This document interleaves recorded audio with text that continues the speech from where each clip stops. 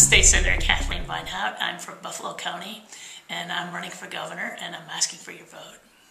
So what is the primary reason you think you deserve the vote out there? Obviously, you're going to have a primary first. So. Yeah, there will be a primary, and there are a number of candidates, and we're not quite sure exactly how many candidates are going to be in the race.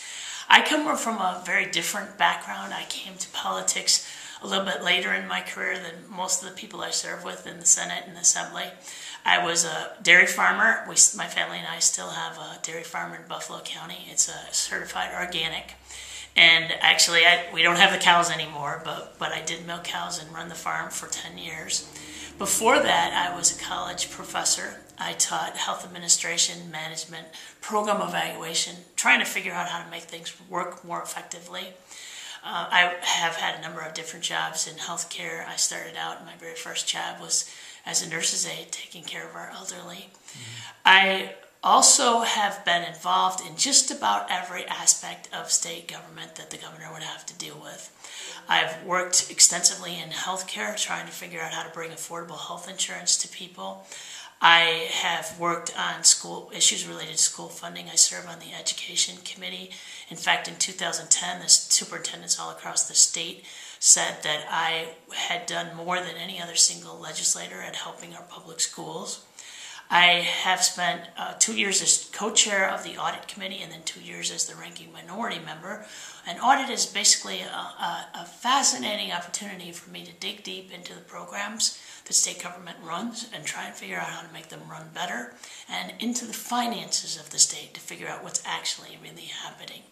I think that people want to make sure that their tax dollars are being wisely spent, and that's one of the reasons I love that work, and one of the reasons I'm eager to get started to help solve the very difficult problems that Wisconsin faces today. Let me ask this: if you are elected, it would be this summer. Sometimes, obviously, you're in the middle of a budget process, so you won't have a budget to propose. What's going to be your legislative agenda, short of a budget, until 2013, I guess, right? We need to find a different way to fund our schools.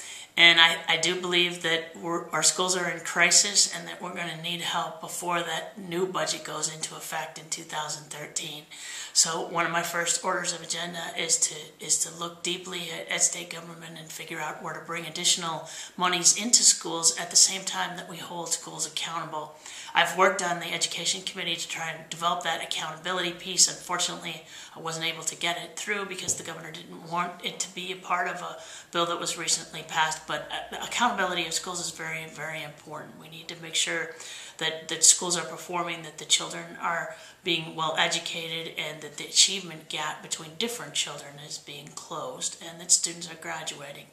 Second of all, it's very important that the state moves forward on bringing affordable alternatives to people who buy health insurance on their own or who are small businesses. This is something the state should have done. We're one of 11 states that has not moved forward, and that needs to happen, and that will be very, very much near the top of my agenda. Third, we're still in a budget crisis in this state. The state's beginning to recover, but our job creation is slow, much slower than other states. There are a number of reasons for that. We need to bring Wisconsin into the 21st century, which means that we need to have high-speed rail. We need to have broadband out here in western and northern Wisconsin. We need to make sure that we focus on alternative energy, which has not happened in this administration. I'm particularly a fan of manure digesters and using cow manure to create electricity. And finally, we need to make sure that the programs in state government run well, and I have a lot of ideas on how to do that. Okay, thank you. You bet.